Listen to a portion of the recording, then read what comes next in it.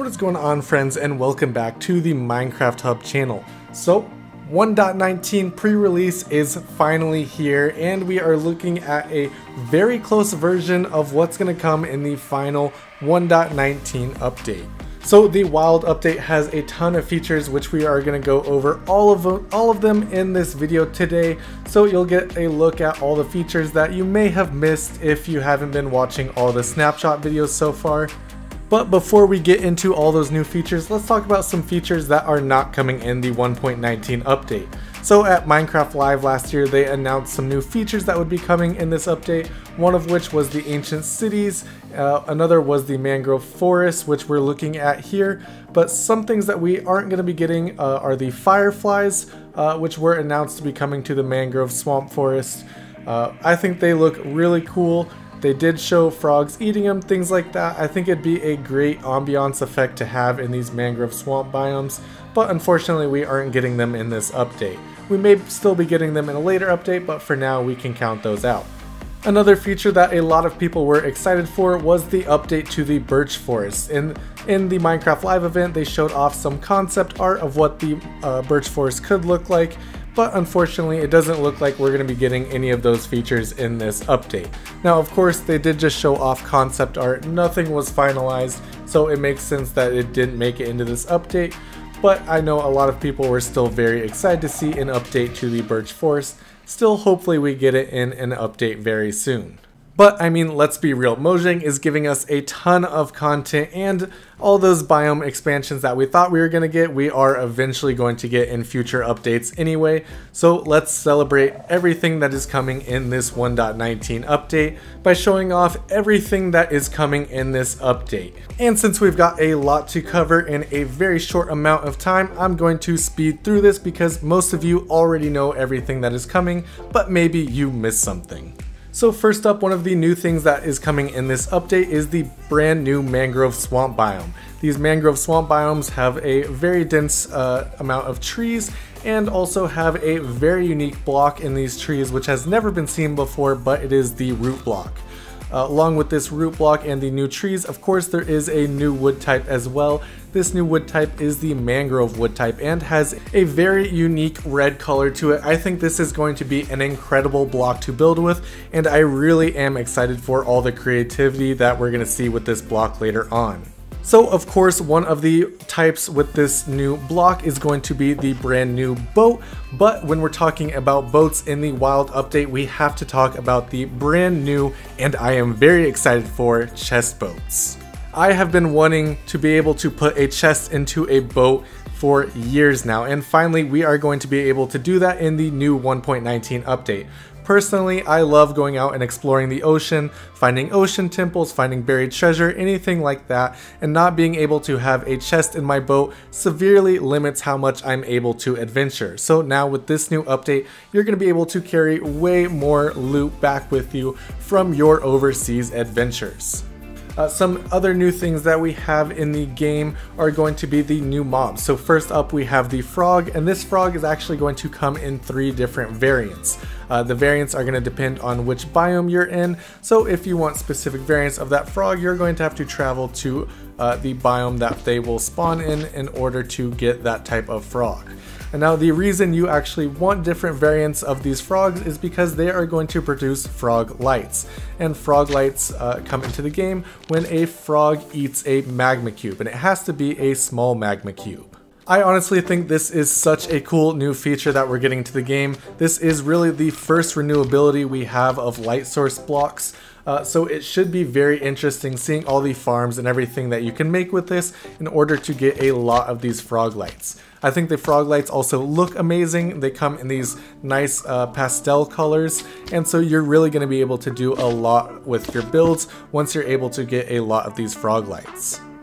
Now let's move on to the new features with the goats as well while we're talking about the new mobs. So goats are now going to spawn goat horns when they run into different hard blocks such as stone or logs.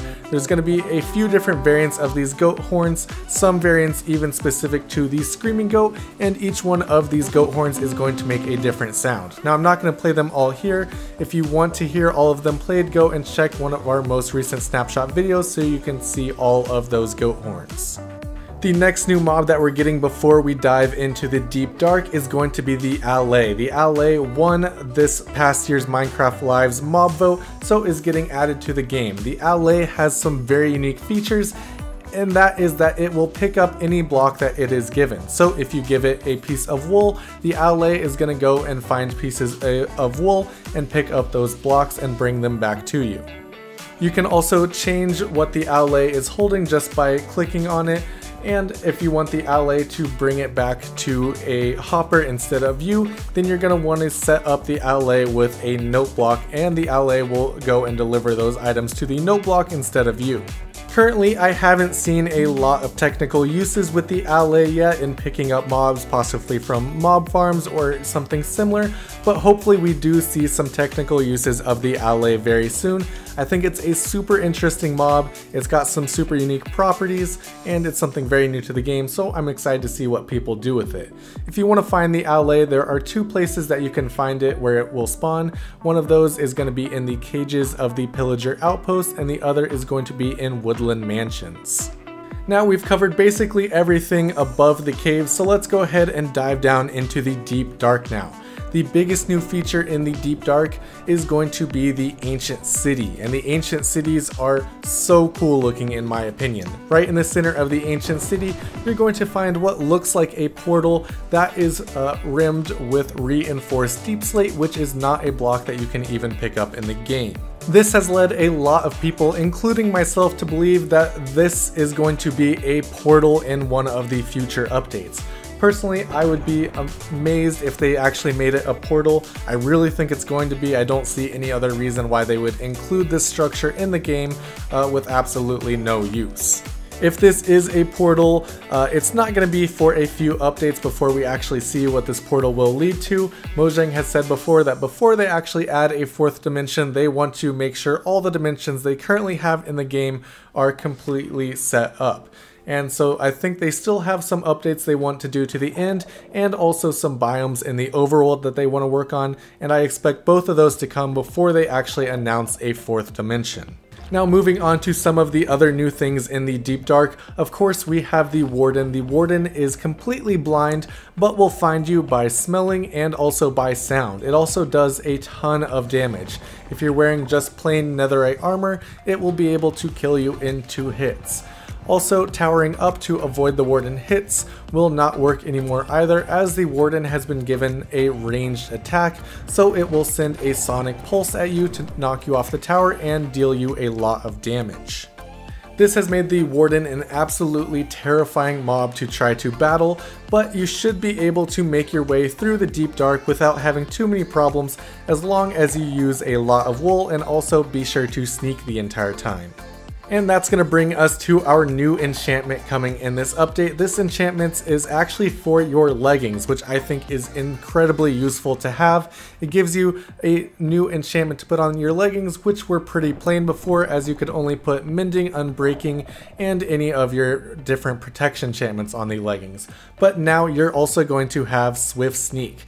And there are 3 different levels to swift sneak. Basically, you're going to be able to move very quickly while you are sneaking, which is going to be very useful, especially for the deep dark, as you're going to want to sneak around the entire place to avoid the warden. But why would you go to the deep dark? What reasons are there if there's not even a 4th dimension there yet? Well, currently there is loot down in the deep dark, and the loot has gotten pretty good. They tested out a few different styles of loot in the deep dark to see what encouraged players to go down, and what they've got right now has a few different unique things. So you're going to be able to find diamond enchanted armor, pretty similar to what you find in the end dimension, also tools with that as well. So that is pretty exciting and could be very useful, especially in the early game, to get some quick enchanted diamond armor. Also in the deep dark, you're going to be able to find disc fragments, and these disc fragments come together to make a brand new disc that is coming to the game, and this disc has a very unique sound to it, so I highly recommend you go and listen to that as well. It's about 3 minutes, and it is honestly terrifying to listen to, because it sounds like somebody escaping the warden in the deep dark. But if that's not enough loot for you, they're also going to have echo shards hidden in these deep dark chests as well.